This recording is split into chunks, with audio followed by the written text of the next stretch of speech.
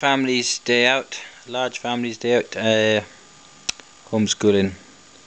It's a field trip to the park. This is one of our little physical education field trips. Here you can see how children get plenty of exercise. Don't have to queue because we went in May. Kids are at school, I suppose, around desks. Bible teaches that we should teach our children.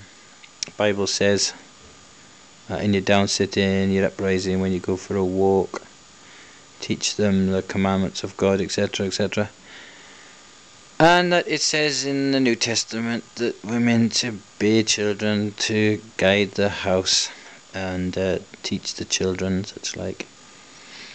And we have many scriptures in the Bible which encourage us to teach our children the things of God, and to bring them up in a Christian manner, and to not provoke children to anger.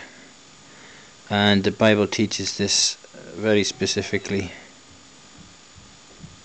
and it's important that we homeschool our kids and teach them the things of God.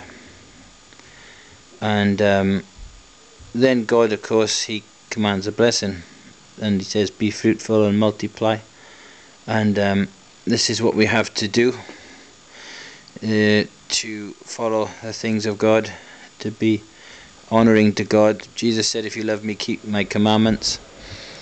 And Paul says, if any man love not our Lord Jesus Christ, let him be anathema maranatha, accursed.